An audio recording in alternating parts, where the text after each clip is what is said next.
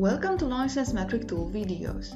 In this video, you will learn how to use thresholds to effectively monitor license metric utilization and how to set up conditional notifications about changes that you're interested in.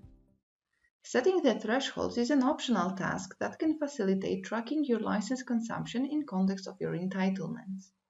Once you specify the thresholds, you can easily see for which product metric utilization approaches or exceeds the specified value, and you can take corrective actions.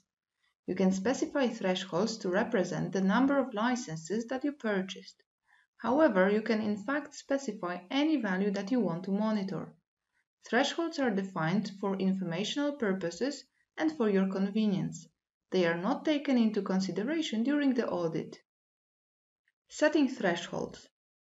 To define your thresholds, hover over Reports and click All Metrics.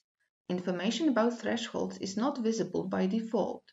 You can either add it manually by changing the default report configuration, or you can open a predefined report view. Let's go with the second option and let's choose metric thresholds from the list of predefined report views. As you can see, the threshold and threshold delta columns are now shown on the report. To set the threshold for a product, click the pencil icon and click Set Threshold. Then provide a value. This can be the value that is stated in your Passport Advantage account. However, it can be any value that you want to monitor. For example, if you want to be informed when the license metric utilization reaches 90% of your licenses, specify a corresponding threshold. Then click Set. The threshold delta column automatically shows whether current metric utilization is below or above the threshold that you just set. Information about the threshold is also shown as the orange line on the chart that represents the history of metric consumption. It allows you to view how utilization changed compared to the threshold in time. To view only products for which the thresholds were exceeded, select Exceeded Thresholds from the list of predefined report views. Setting automatic notifications. Once you set the thresholds, you can schedule automatic notifications to be sent to your email, either regularly or when a specific number of products appears on the report. To be notified when any product exceeds the threshold, hover over Export and click Schedule Export. For this feature to work, an SMTP server must be set up in License Metric Tool. Specify the format, size, and orientation of the report that you want to be set. Then provide the list of recipient emails. Finally, specify when you want to receive the report. On a regular basis, for example on Monday every 4 weeks, or when a specific number of items appears on the report, for example when at least one product for which the threshold is exceeded appears on the report. You can also choose both options at the same time. Then click Save. Notifications are sent to the specified email according to your preferences. Adding metric custom fields. You can define additional information about your licenses on the All Metrics report by creating custom fields. For example, you can add information such as the license renewal date, contact details to the license owner, or extra details about the thresholds that you specify.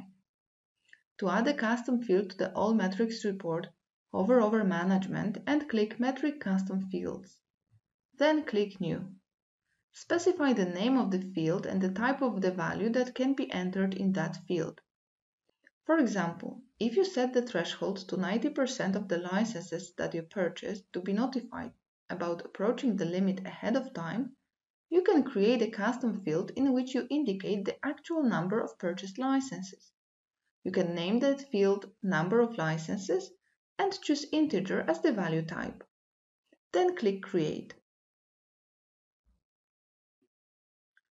Once you create the custom field, go back to the All Metrics report and choose Metric Thresholds from the list of predefined report views. To display the custom field, hover over Configure and click Configure View. From the list of available columns, choose the custom one that you created and click Submit. To specify a value for the custom field, select the product for which you want to add the value, hover over Edit and click Set Value. Specify the value and click OK.